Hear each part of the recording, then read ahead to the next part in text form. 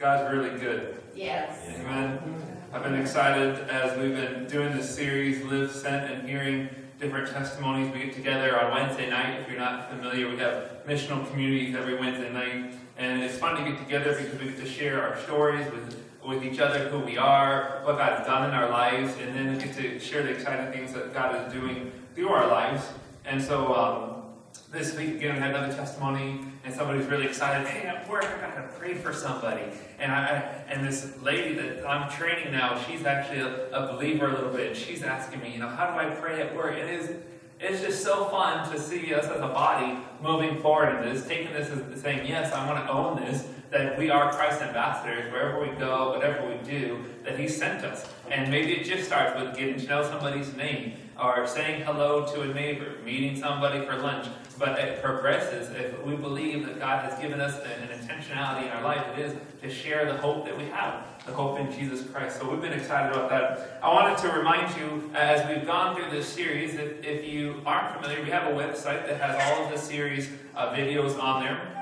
But we've been saying Live Sent. We first started with our story, knowing how to speak the gospel, speak what Jesus has done in our lives, the good news of His story in us. And once we learn that and we get comfortable with that, then it becomes easier to talk to other people. Second week, we talked about using our home or using a meal. We said that Jesus likes to eat.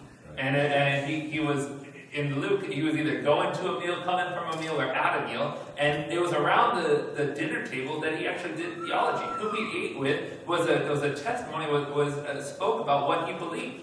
That, hey, no matter what your background is, right? Jesus was eating with tax collectors and sinners. And all the religious people say, why are you going to do that? That's crazy. You're not supposed to do that. It's unclean. That will make you dirty. And Jesus said, no, this is part of the theology of Jesus. This is part of the good news.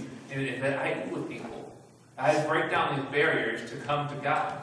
And then we went on last week. We had Todd come in, missionary Todd in Chicago, and he encouraged us, hey, work while it's day. That there's coming a time where we won't be able to work. There's coming an end to this when Jesus returns. And so, hey, let's get to work. Let's share the gospel of Jesus, because at that point, it's going to be too late. Then last week, we encouraged you to take some practical steps in praying. We said, pray something. So if you hadn't received this card, as you're going outside today on the little table, there's a card that says, Live Sent, Pray Something.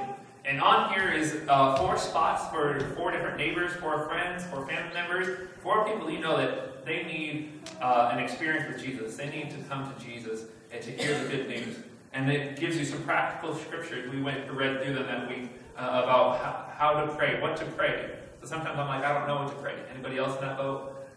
They just need Jesus. Jesus, get them. That's what that's. Amen. So here's some scriptures about God's heart for them and God's activity that leads them to Jesus. And so you can pray through those things. This week, we said, what's the end of this series? What is the practical thing God did? We know He took ministry. He made it practical, said go eat with people. But He also came to serve. And so today's message, the last part of our series, is going to be Live Sent, Serve Someone. And so let's turn this morning to Matthew chapter 25. And this was read briefly last week, and I want to read it again as the start of this message.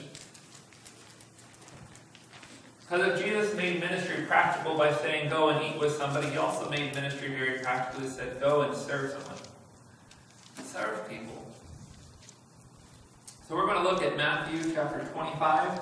I'm going to start reading here in verse 31. Again, it gives this picture that if you have a Bible that has the headers, it says sheep and goats. It gives this picture that there is a difference between those who believe and those who don't believe. There's a separation that's coming. So we're going to read this, and it gives some important words, I think, some instruction for us today as we think about serving somebody. So in verse 31, it reads, when the Son of Man comes in His glory, and all the angels with Him, He will sit on His glorious throne. All the nations will be gathered before Him, and He will separate the people one from another, as shepherds separate the sheep from the goats. He will put the sheep on His right, and the goats on His left. Then the King will say to those on His right, come, you who are blessed by my Father. Take your inheritance, the kingdom prepared for you since the creation of the world.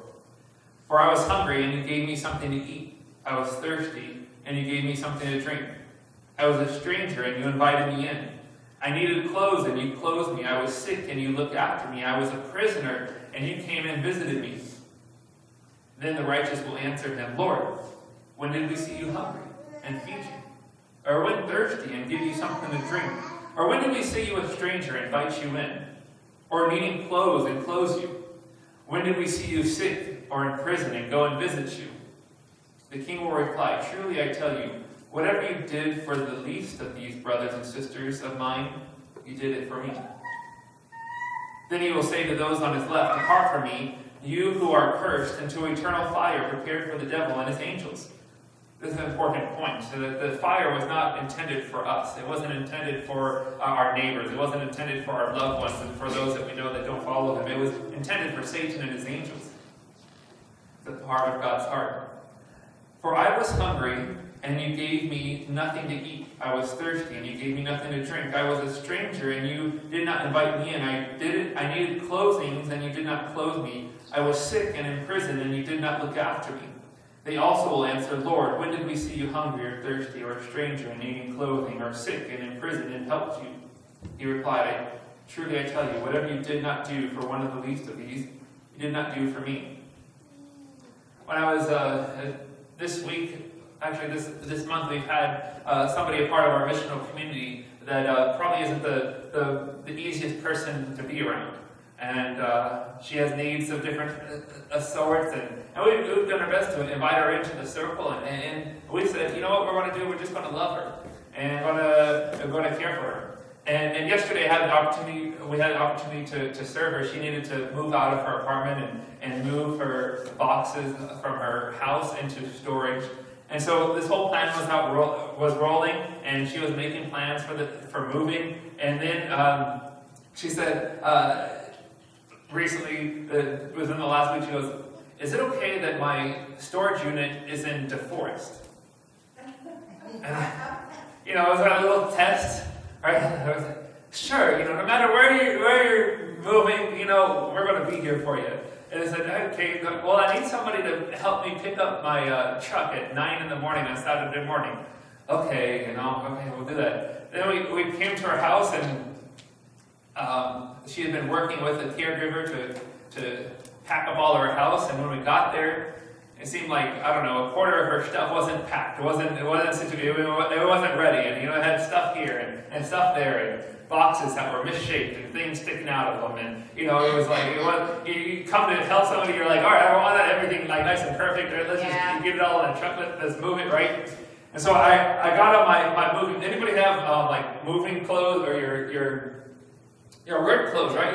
You're serving, whether if I'm going to go on, I had to go and do some tarring on my roof. I had some tar pants, that I have a pair of jeans. They don't fit me anymore. I would have wore those. But I have a pair of jeans with all caulking on it, and paint from all the different paint jobs I've done. Like you have that set of clothes, right?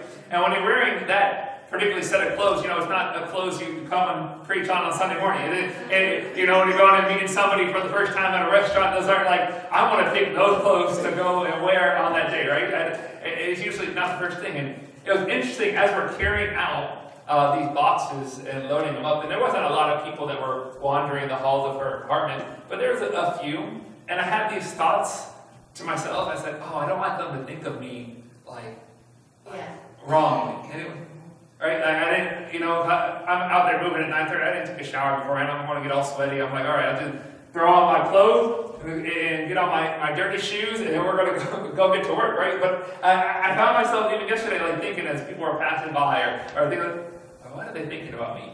Being dirty, or they're not. And I was like, I have to make myself better, or I'm just being real, right? You guys at the same time, I'm serving, I'm getting dirty, I want to do something, and all of a sudden, but I don't know what people are going to think about me, right? Here it's really interesting to see that Jesus connects lives that are changed by his gospel message with people who serve, who visit the sick, who go and give clothes away to people, who go and do the dirty work, the hard work, are those that people who believe, who have received his message. It separates those who do not believe and those who do believe. It's really interesting, as I was going through those thoughts yesterday, that in the world or in our culture, right, that greatness is defined usually by terms of power and prestige and positions. Or have you ever met that person that loves to list the amount of degrees they have behind their name? Those are sometimes the harder people to deal with in life, right? Yeah. But there's a part of our culture that says, to be great is defined by how much power I have, how much prestige I have, the position I have. If we can demand service from others, then we've arrived, right? If I could get the more people can serve me, man, I've arrived. I've gotten to that place. I got some servants. I got enough people in my house that people are serving me, doing my dishes, doing these things. I mean, now I've arrived. If I've gotten to the place in a company where, man, I've arrived. I have enough people underneath me that can do my bidding for me, can do my work for me. It's interesting in the me first culture that serving is not a popular idea. Getting dirty for somebody else, that's a little hard. It rubs me the wrong way still. In Matthew 20, verse 26. It's a really interesting part of the story of Jesus. He's getting closer to the end of his ministry, and he's talking a lot more about the kingdom that's coming, and what it's going to look like. And so this amazing family, they start bidding for who's going to sit with Jesus. The mother, actually, the disciples said, okay, my sons are really good.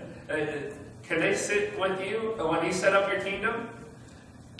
And Jesus' reply cuts straight to the point.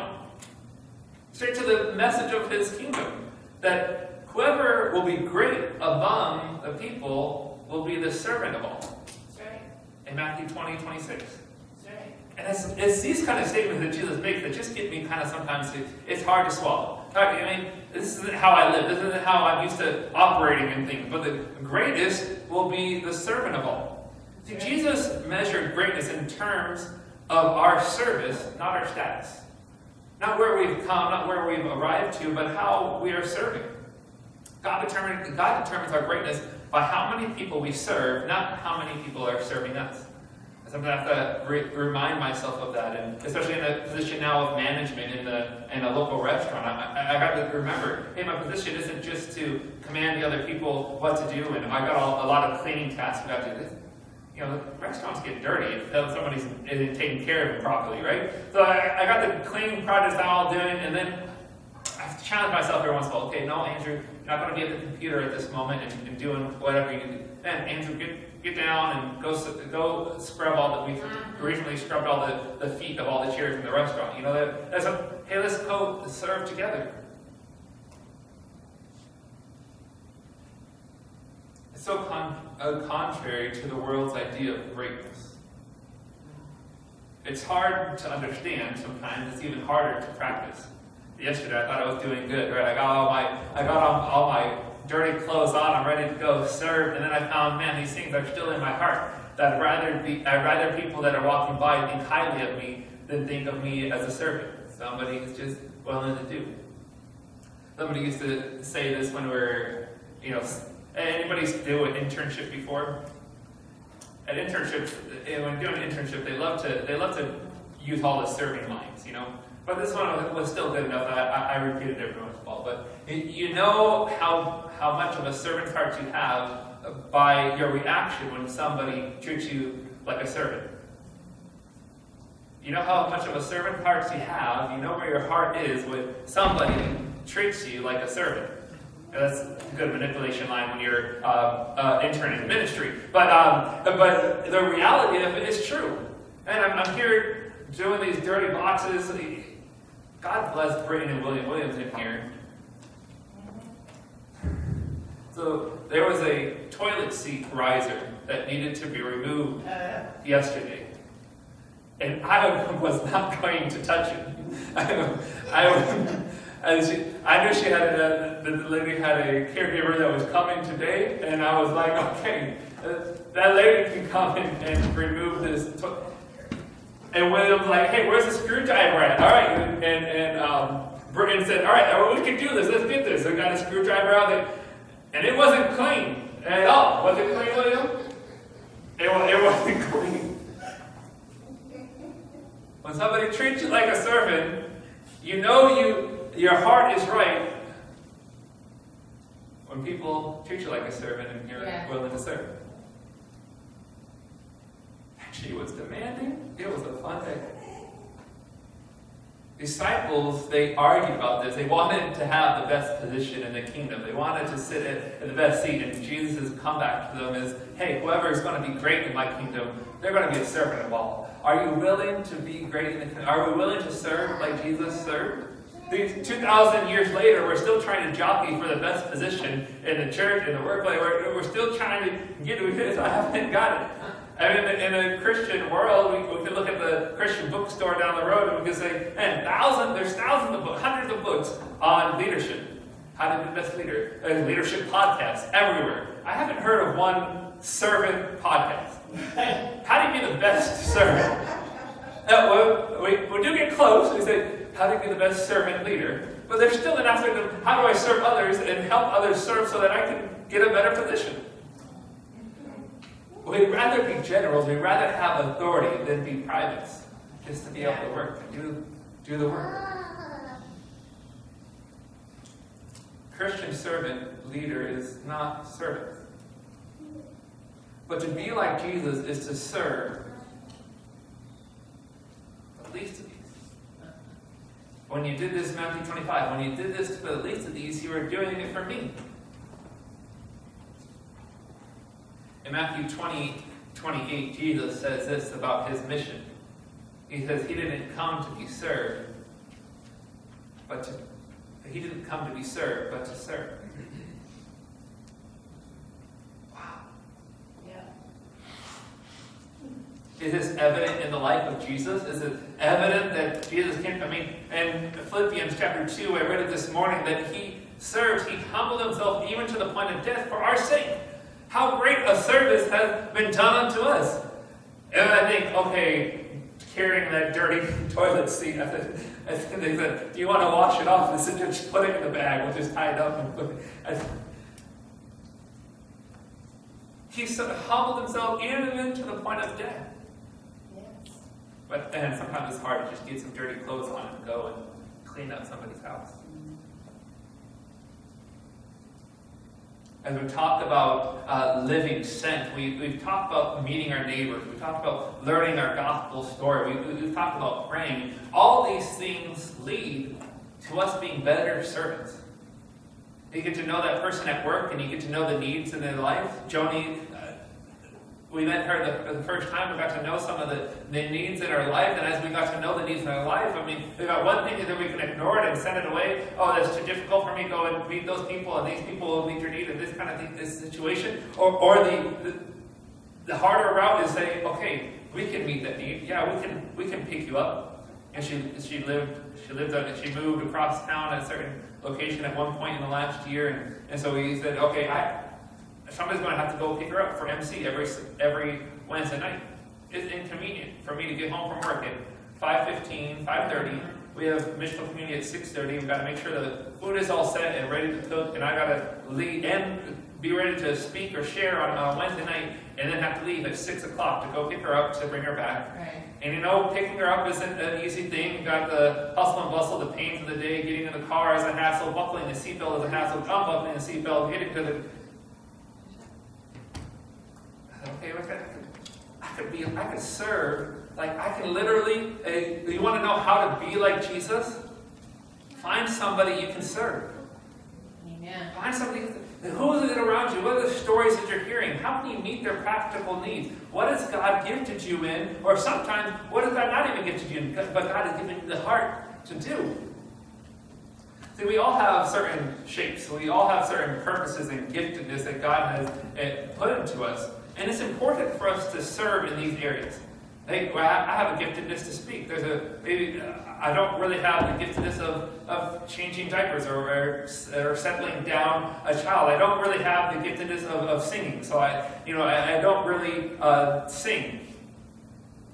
much. You guys hear me, but there's a reason why I'm not given a mic on Sunday morning, right? There's certain giftedness that we have, and in these areas, it's important for us to serve in our giftedness. But remember, God shaped us for service. That's not, God shaped us in a way and created us in a way for service, but we can't be self-centered in our service. Without a heart to serve, we will be tempted to use our service or our shapes or our giftedness for personal gain. We can also use it as an excuse to exempt ourselves from meeting somebody's need. So I'm not great at calming down a child, so I can't serve in the nursery because you just don't want me there. Or, I can't sing. So on a Sunday morning in Conway, Missouri, when our music person was gone, and there was nobody else to lead songs but a hymnal on the front pew, and I said, all right, open up your hymn to 112, and we sang a hymn that morning, and I got to lead, right? So our giftedness, our shape, is important for us to serve in those capacities, those areas that we know God has gifted us in and given us those abilities. But it also doesn't exempt us from serving in areas that are areas of need. No, but when we serve the least of these, Jesus says, you're serving me. God will test our hearts by asking us to serve in ways that we're not shaped. It doesn't fit our personality. I don't really like getting dirty. That was a hard thing. And getting dirty and dusty and ucky. I'm sorry, I just can't do that, God. Thank you, Jesus. I don't really like dying either. I don't think Jesus is a big fan of it either. He said, Lord, if you can remove this cup from me, go ahead. But he said, you know what, I'm willing to serve, even to the point of death. So if we see somebody in a ditch, the car is broken down. We were just talking a little bit about it last night. We don't have to ask, God, what do you want me to do in this situation? I'm sorry, God, I don't have the gift of mercy and grace like you do. I'm sorry, I don't know what to... No, the answer is go and help. Go and serve. We see a neighbor down the hall that are elderly and they need help getting their groceries from the car and back to their apartment. Hey, I don't have to say, God, what do you want me to do in this moment? I see them struggling, they're about to drop their milk. Go and serve. Serve the least of these.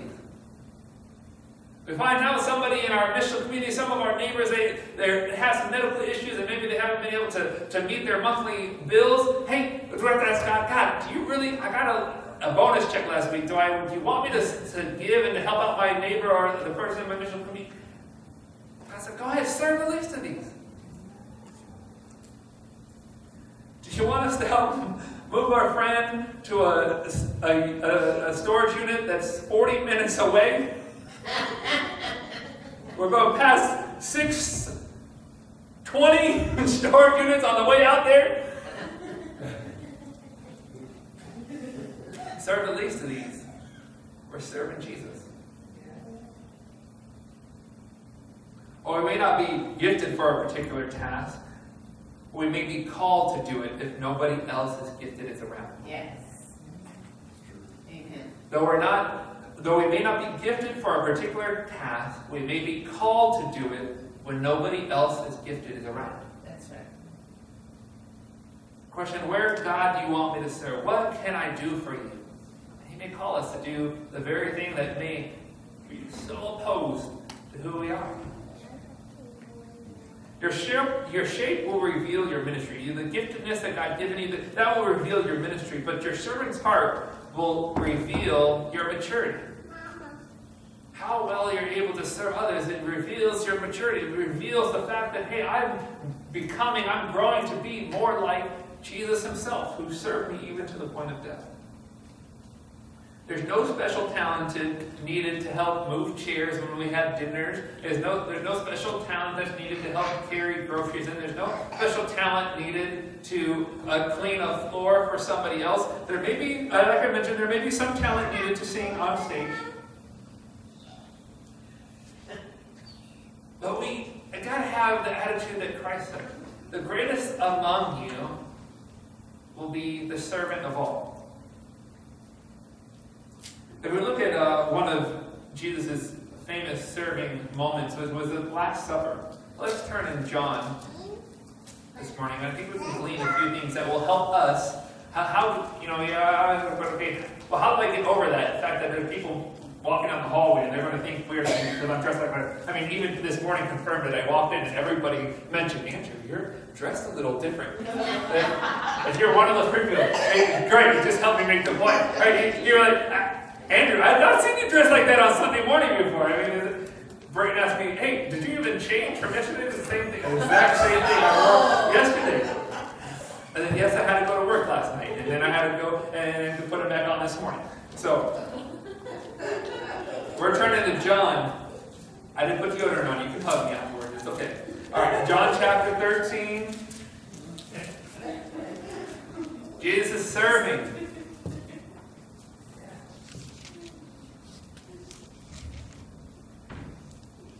We're going to read this story here.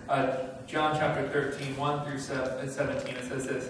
It was just before Passover festival. Jesus knew that the hour had come for him to leave the world and go to the Father.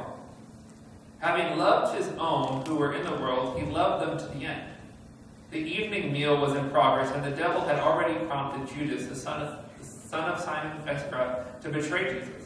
Jesus knew that the Father had put all things under his power, and that he had come from God and was returning to God.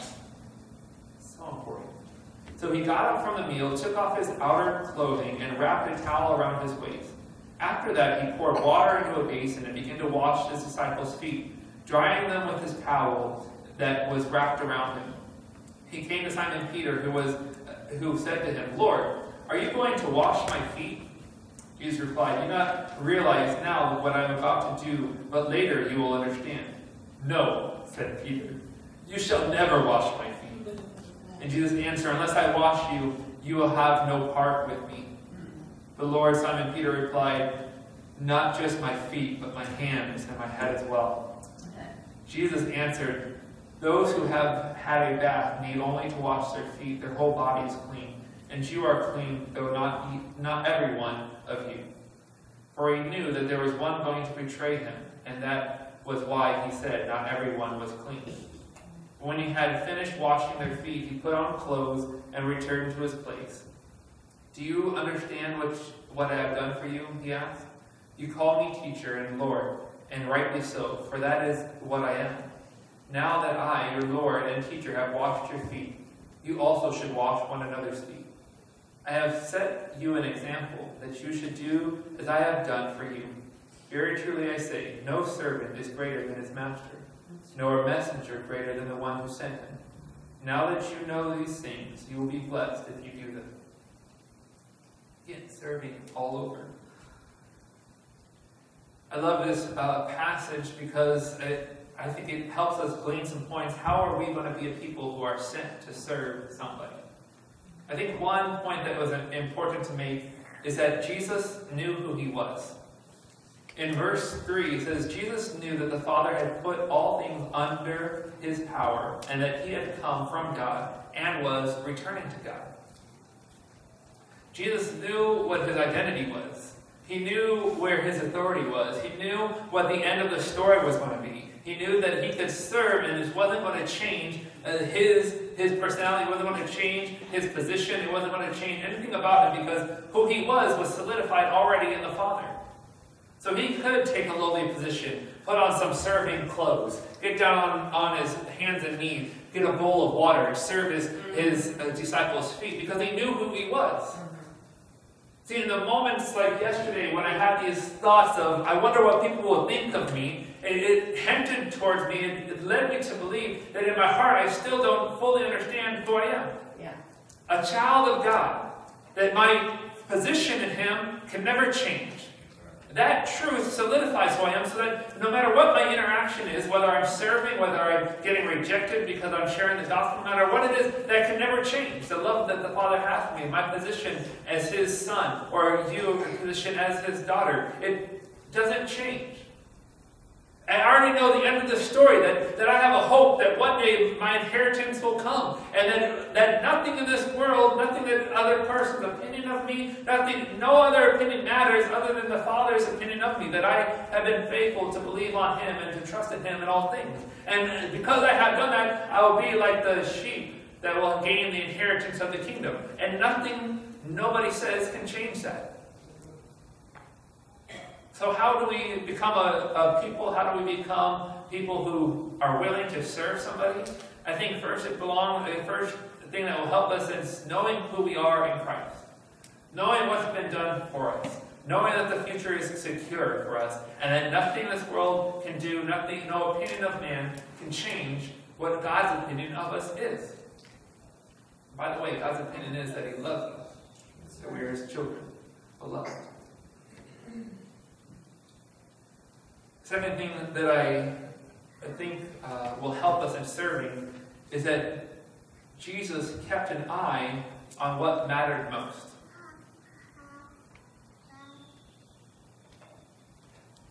This moment, right before Jesus is about to go to the cross, right in verse 1 it says he was aware. Jesus knew that the hour had come for Him to leave. He was aware of what was yet to come.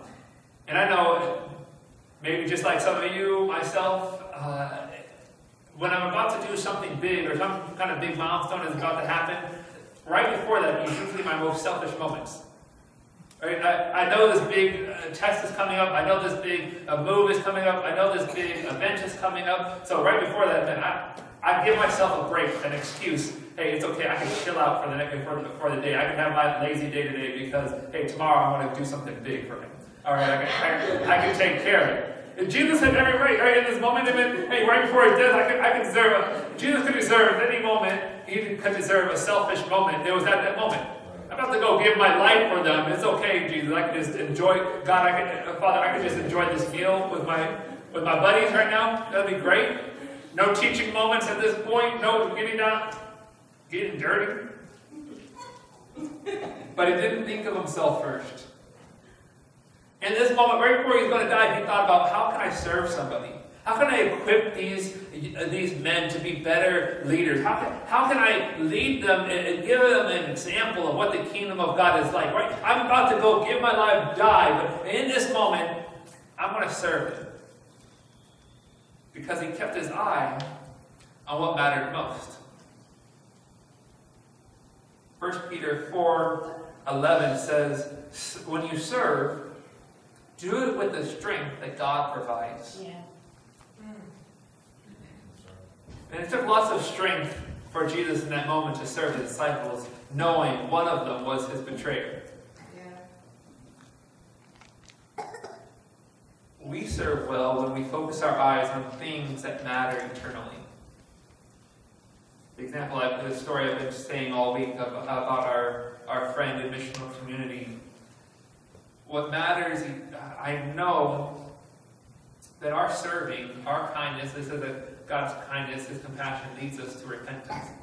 I know that there's an eternal destination, that one day the sheep and the goats will be separated. I know that eternally it's going to happen, and if our friend does not come to a point of receiving the forgiveness that God provides them, I know what the end of the story is for their life. And so if it takes for me to show her, and for us as a group to show her that she's loved, and to demonstrate the love of the Father to her, that she's accepted no matter what, she's always trying to repay us. She has nothing to repay us. I said, no, we just feel loved. Yeah. So if we can, as a group, serve her in such a way that she gets a glimpse of what the Father's love is for her, and she receives, I have to have, in order to serve people, we have to have an internal focus. There ain't nothing glorious about unscrewing the back of a toilet. No. There's nothing in it for us, except for the hope that she'll feel the love of the Father and receive His love. We serve with an eternal focus. It's going to help us be a people who serves others. I think the last thing is here that Jesus reveals and will help us in getting this attitude of a servant heart is that He served them well because He loved them. Maybe some of us need to pray for God, help me love. I need a heart of love, right? But Jesus loved his disciples. Verse 1, Jesus knew that the hour had come for him to leave this world and go to the Father. Having loved his own who were in the world, he loved them to the very end. I got another opportunity to love them, Father. Help me to love them. I want to take this moment, God. I love these disciples. I love even that betrayer over there. I love them. He loved his disciples. We serve because we love God and we love others. Some of us need a little heart transplant. God, help me to love. We start with somebody we know. That's why we've been talking this whole series. Meet your neighbors. Meet these coworkers. Get lunch with them. All of it is we get to know their story. We get to know, hey, God, ask the question, how can I serve them better? How can I share your love with them? How can I serve them? And God will reveal practical ways and how to serve them. And then our point is, let's go do them. Let's go do them. Let's go serve well so that Jesus' name is made great. Amen. Will you guys join me in that task? As a church to say, hey, I'm ready to serve. I'm ready to pray. Man, I'm ready to speak. I'm ready to eat some meals with people because I know I have an eternal focus in my life. I have an eternal destiny. They have an eternal destiny. And I want to rearrange my life sometimes in order that they would be served. Because I know when I serve these, I'm like Christ. So what I want to do is a moment here, and I want to invite Mom to come and play the piano, but I want to take a moment and first reflect on, okay, wow, Jesus, you have served me, and I have a lot to serve. Maybe we realize in the serving, the culture where, hey, it's better to have people serving me than for me to serve has so influenced my life. I find it hard, too, to walk down the hallway with a couple boxes that are totally misshaped and out of order because I don't want other people to think of me as a servant. And we need a heart change. And maybe you're this morning, you say, yeah, God, change my heart. Jesus, you were the king of the world. You were on the throne with God, but you didn't consider equality with God something that you could be used to your own advantage. No, you came and served me even to the point of death. Jesus, help me to have the same heart as you, that I would have the mission to serve. So in this moment, I want us to pray. Father, help me to serve. Help me to have the heart that you have. I think this morning you say, yeah, Andrew, I need a heart change. I need a change of heart to think that serving is actually the greatest thing I could do. That God has gifted me in areas, and the way that He's gifted me, He desires for me to serve in these areas. That's you this morning, you say, yeah, Pastor, I would like God to come and change my heart. I want to just raise your hand in confession with God. God, change my heart. God, help me. I see you, Jesus. Jesus, you served, and I see it as a kingdom principle that I should be serving those who need around me. God, I thank you for this moment. Hallelujah. Thank you, Jesus. I love these moments of conviction because in these moments of conviction, I'm able to pray, and I pray a prayer, God, change my heart. So in your own words right now, I just want to encourage you to pray with me. God, change my heart. Change my heart. Help me to serve. Help me to see that serving is the greatest principle in the kingdom. Father, help me to be humble. Jesus, you were so humble. Help me to be humble like you were humble, that you lowered yourself from a position of authority in heaven down to earth to serve, to the point of death.